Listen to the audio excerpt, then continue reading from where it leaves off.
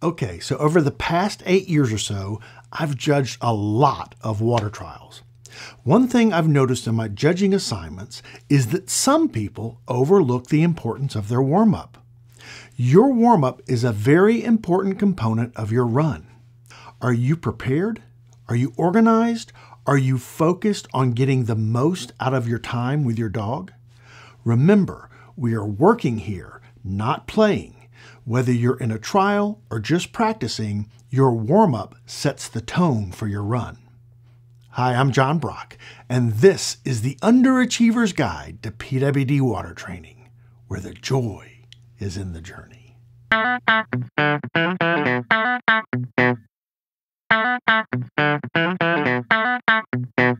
So at a water trial, you have a 3-minute warm-up period. So what are you going to do with your time? First, and this is very important, you don't have to take the full 3 minutes. I don't think I've ever taken more than about 2 minutes for any warm-up. Now, over the years, we have adjusted our warm-up strategies. We landed on certain elements that seem to set up our dogs for success. In this video, I'm going to show you my warm-ups at every level. Your warm-up can be anything you'd like. These are just the elements we've found give us the best results from our dogs. Here is the most important thing. Once you land on your best warm-up strategy, use it at every practice and every trial. You don't want to make a lot of changes to your warm-up, and you certainly don't want to take this time for granted. It's too important. Let's start with Junior. Check this out.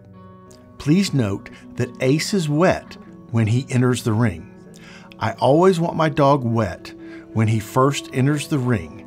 This is for practice and for trials.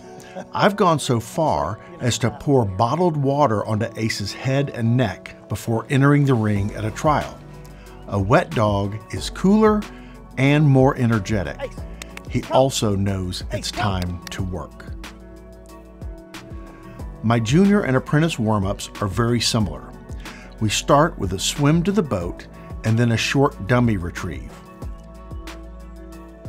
Good dog. For a young dog, the swim is a lot of fun and brings out your dog's enthusiasm for swimming.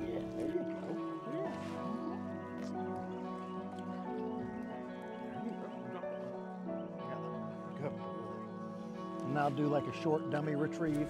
Please notice that I'm holding on to Ace. Even if your dog is not really a flight risk, it's best to hold him whenever you can. This is especially true at a trial because you might be a little nervous. Your dog can feel your nervousness.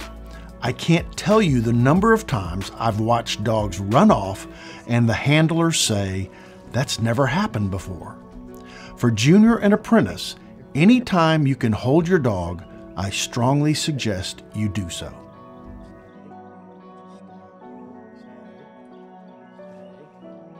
A dummy retrieve is simply an opportunity for a little more swimming and bringing the dummy to shore.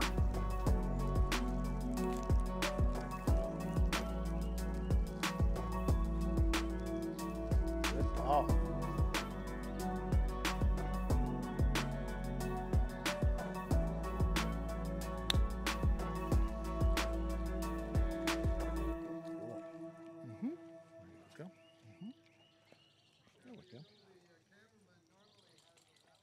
My apprentice warm-up is basically the same as for junior.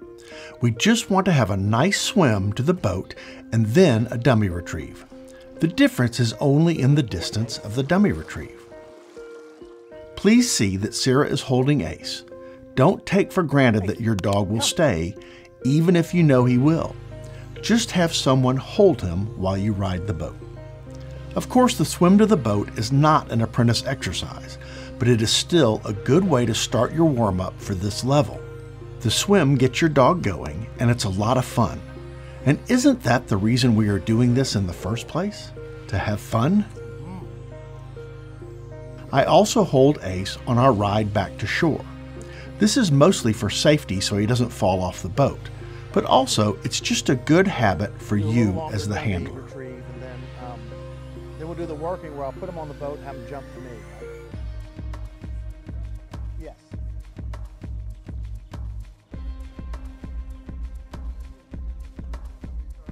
Yeah. Yeah, if you don't mind doing that. Come here, buddy. Ace. Ace right here. Right me.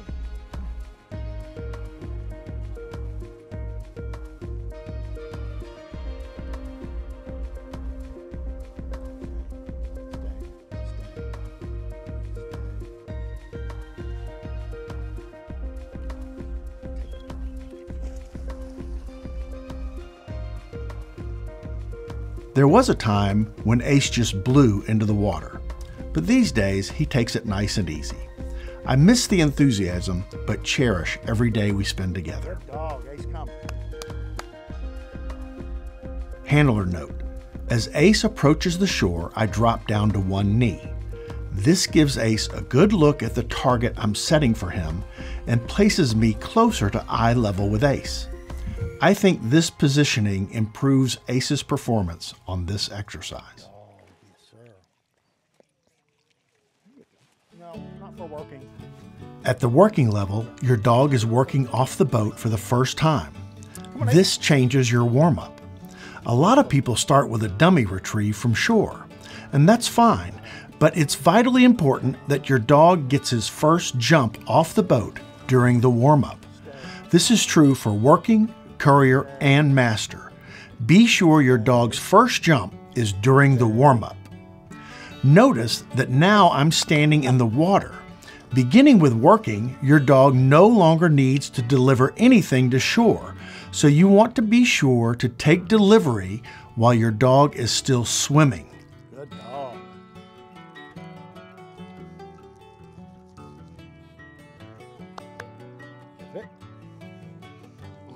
A clean delivery to hand, and we are ready to go. Gotta love working. Good dog. Here we go. Good boy. All right, sit. Good, baby. Stacy, come on. My courier warm-up is similar to working, except I add a shoreline retrieve. Have them jump. We get the line, that'll be it. Good boy.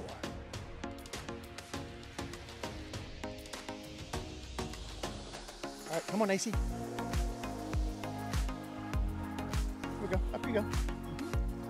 Good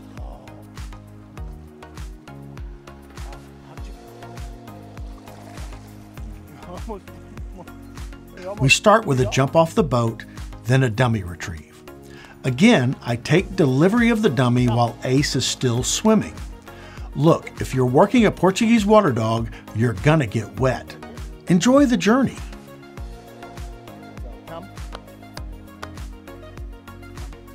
Once Ace delivers the dummy, I immediately send him to shore for the line. The great thing here is Ace is performing a challenging exercise at very short distance. This gives him tons of support in his warm-up. Also, please notice how deep I'm standing in the water. Ace will need to be swimming when he delivers the line to me. I see a lot of handlers stand at a depth where the dog is transitioning from walking to swimming for this delivery. This is an uncomfortable depth for your dog. Either take delivery while your dog is still standing in the water or after he starts to swim. I prefer him to be swimming. Sit, sit, sit. At some point in your master warm-up, you want to accomplish two things. First, you want to be sure your dog knows to go to the steward boat. While this little element seems so simple to you and me, I see a lot of dogs struggle here. In fact, I bet 50% of the master NQs are on this element of the first exercise.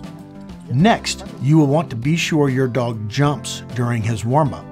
The first jump can be challenging, and in master, your dog's jumps are timed. Be sure his first jump is during the warm-up.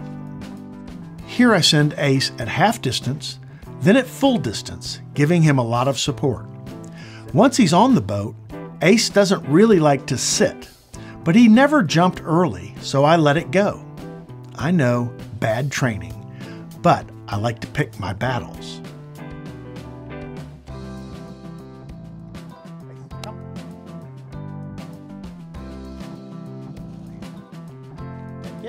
So I send Ace to the steward boat, row out to jumping depth, toss a dummy, then call him to me.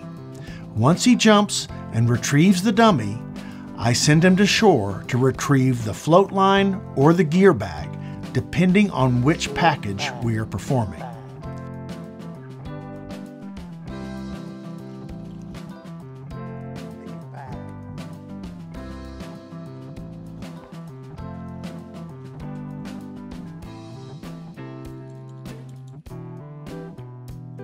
Yes.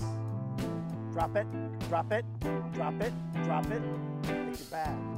Yes. Good dog. Come. Yes, good dog.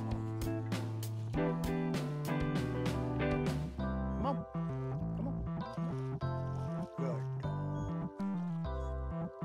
Good. Delivery to hand while swimming, and we are ready to go.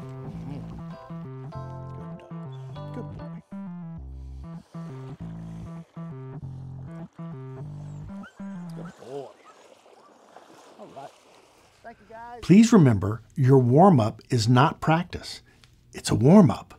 It's an opportunity to get your dog ready for his run. I do believe it's the best strategy to keep your warm-up consistent and short. Make it simple, supportive, and easygoing. No stress at all. I hope you found this video helpful as you prepare for your upcoming camps and trials. As you train, stay positive, be patient, have a great time with your dog, and always remember, the joy is in the journey. I'll see you soon.